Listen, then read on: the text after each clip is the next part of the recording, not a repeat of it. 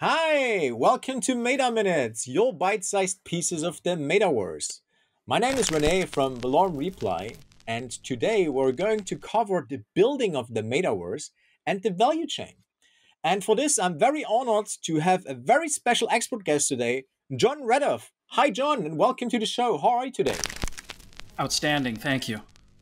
Glad to Awesome. be here. Yeah, glad to have you. So tell us a little bit about yourself and your background as it relates to the Metaverse.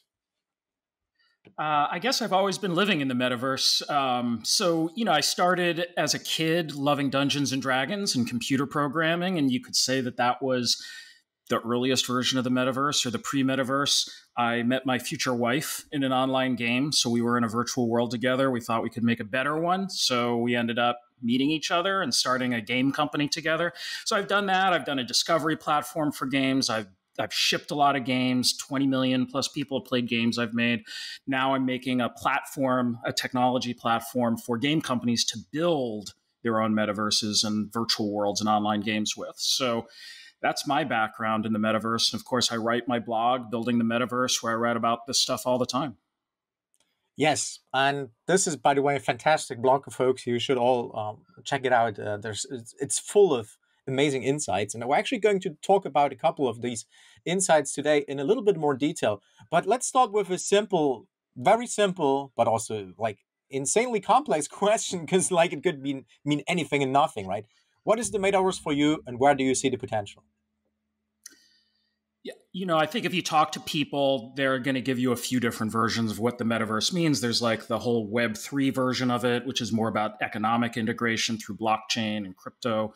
There's the virtual reality aspect of it, which Meta, Facebook has really leaned into, and certainly, the new VR platforms that people are concerned with.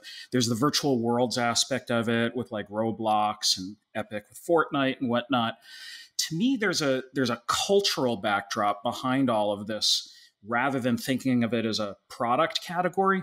And it actually starts back with the Dungeons and Dragons, the computer programming stuff, the online universe stuff I talked about, because to me, at the core of it, it's this notion that we're projecting our digital identity into online worlds. And that could be a world structured around Web3. It could be a virtual world like Roblox, it could be an online game. And I think that's at its core because that's an actual cultural shift. Today, for many of us, our digital identity, the way we present ourselves online, is becoming even more important than our physical identity.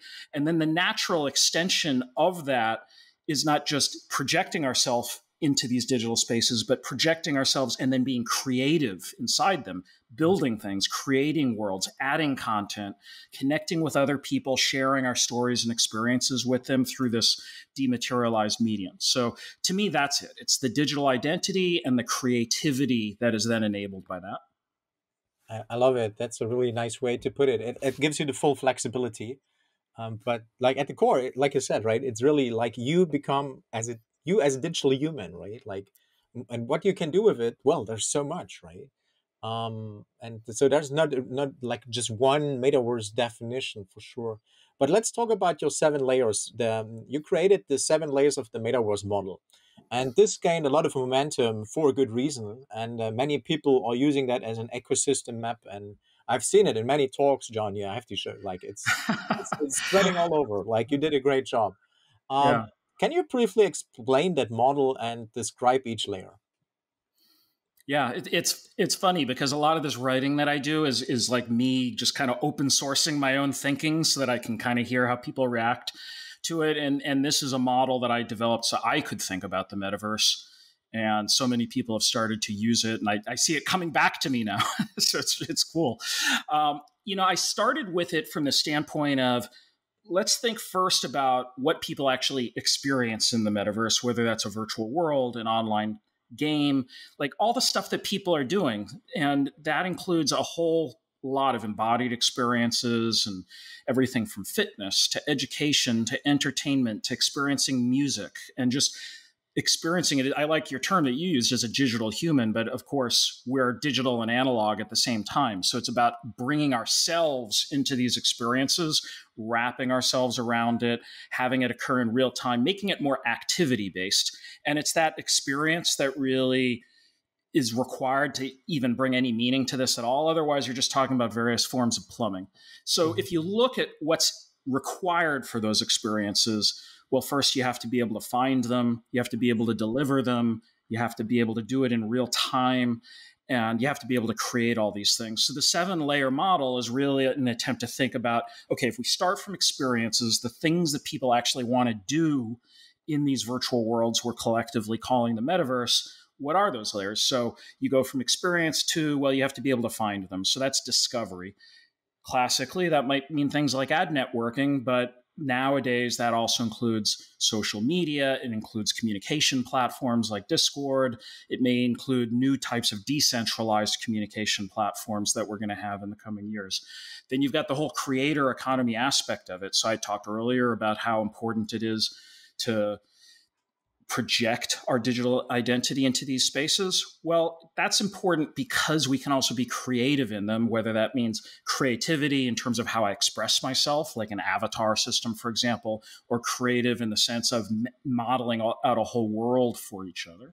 So the creator economy of the tools and technologies that enable that, Unity, Epic, Roblox, etc., that's so important to that. Then there's the whole spatial computing set of technologies that enable that. So that's actually 3D graphic space, real-time virtual worlds, being able to apply 3D spaces back onto the virtual world, what we sometimes onto the real world, what we sometimes call augmented reality, being able to take real world objects and put it back into virtual spaces.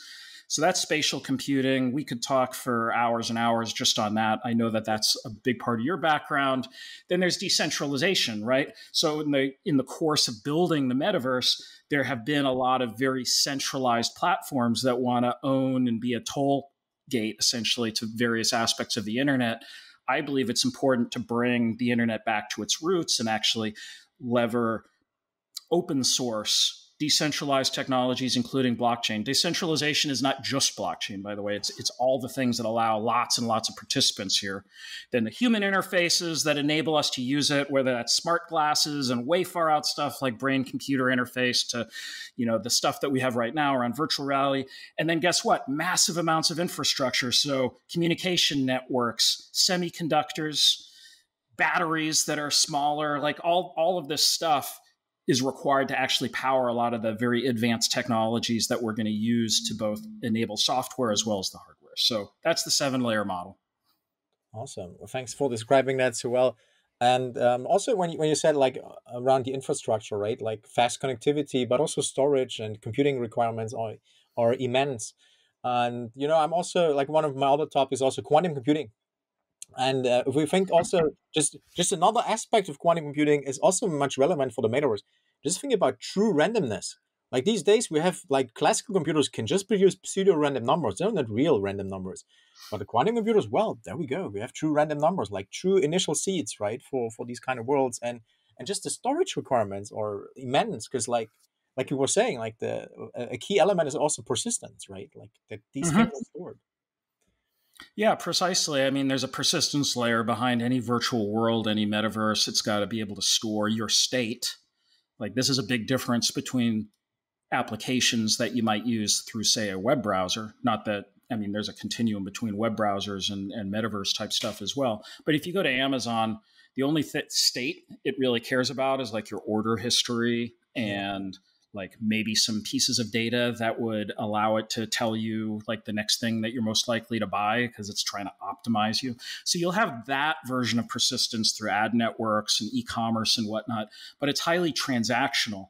If you think of virtual worlds or online games as the model for this, they have many more persistence requirements because it has to remember exactly what you were doing in that world, how you left it so that you can re-enter it in a similar state as where you left off, but also the world itself may evolve. You have objects in that world, you have the persistence of them, you have crafting systems, you're building things. So all of that requires far more storage than, say, just a transactional oriented system because these are activity-based systems. Mm-hmm. And one of the key activities you're going to engage in is creativity.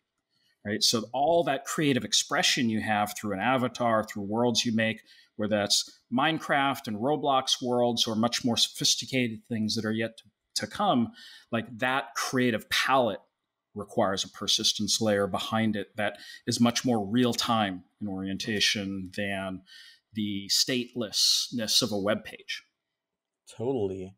And a whole kind of another, well, it's the fourth dimension, right? We're entering another dimension of data to store. But anyhow, I also love when you talked about decentralization, and we're saying decentralized protocols like blockchain, but it doesn't have to be blockchain. Like, this is a thing I always keep on telling folks. Hey, of course decentralization a more important part, but everyone just thinks, oh, when they hear decentralization they immediately think blockchain and NFT and whatnot. I mean, great tech, but still a long way to go, to be honest, right? To be scalable and all the things we need. And so I really like when you say, like, it could be blockchain, but it doesn't have to be, right? But let's move on to the other aspect you mentioned when you talked about the creator economy and the companies you mentioned, like Unity and Epic and Roblox and so on. And in another great article you wrote, which is called the market map of the metaverse, you categorized various solutions into these layers basically and had a deep dive on three important metaverse companies or organizations, if you will. So, well, which three companies have you identified, and why, and what are the unique characteristics that made you pick them? Yeah, well, the three companies that I was talking about were Epic, which is the company that makes the Unreal Engine, which is a 3D engine, as well as Fortnite, which is an online game that many people have played at this point. There's Unity, which is a game creation platform and also a platform for creating any kind of 3D environment. And then Roblox, which is this place where you can go and create virtual worlds and games. And it's essentially like a complete environment for distribution and creation and connecting with each other through the social network it provides. So the reason I chose those three is because they're really at the core of creating the actual virtual worlds that people go into. Now, if we look at the metaverse and we use that 7-layer map, there are lots of pieces of this. There's plenty of other companies you could talk about too. You could talk about Facebook, aka Meta, and Apple and Microsoft. Certainly they're the real giants of this market. You've got the ones that are a little more AI centric like Google and Nvidia. You've got these really big Asian companies like Samsung and Tencent and Sony, which are super relevant to this.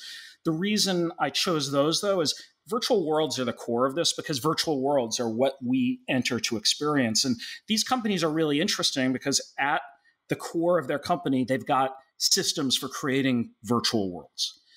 They have many other layers of the metaverse that they also address. So they're also certainly a big part of the creator economy. Some of them actually deliver experiences and make experiences, like Epic has Fortnite. That's an actual experience that you can go in and play and do that they make themselves. So I think the companies are very different, though. And that's, I think, really important just to understand the distinction between these three companies. Roblox is a total platform. Like, you can go in, you can find games. It's got a very easy to learn coding platform. I describe it more as like a low code platform. And it's got a marketplace for exchanging assets. It's got a social network for connecting with each other. It's almost like a YouTube for games, but with all of the infrastructure behind it so that you don't have to figure it out for yourself.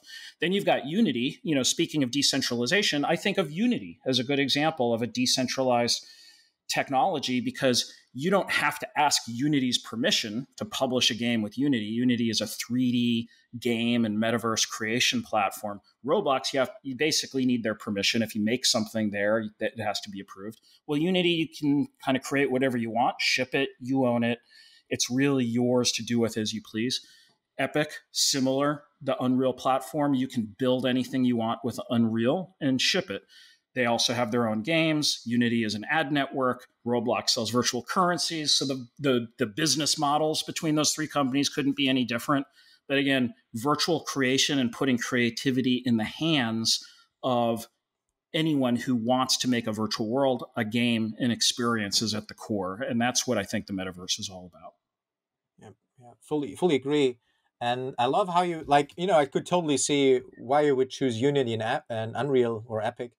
But like Roblox was kind of an oddball, and you described it so well. Now it made a lot of sense. I mean, in the end, like it's a creative tool, right? And Like, for example, we also created our own custom reply world inside of Roblox and a couple of things, right? And you don't have to write code for this. I mean, of course, you can also of course, with Unity, it's more like you can go more low level.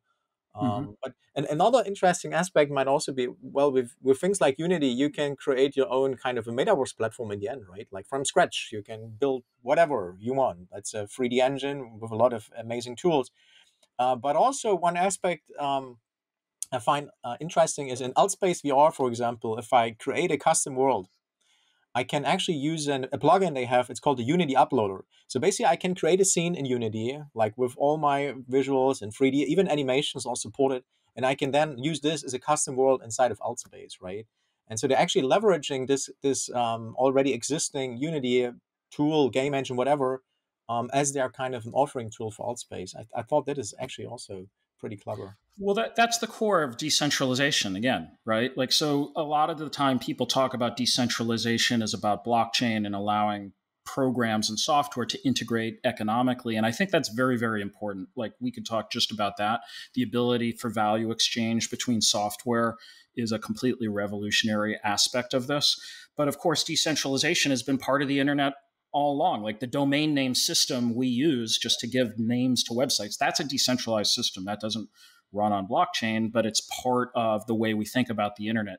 Open source software development, or any tool that just lets you create software and ship it on your own without requiring like a gatekeeping app store and whatnot.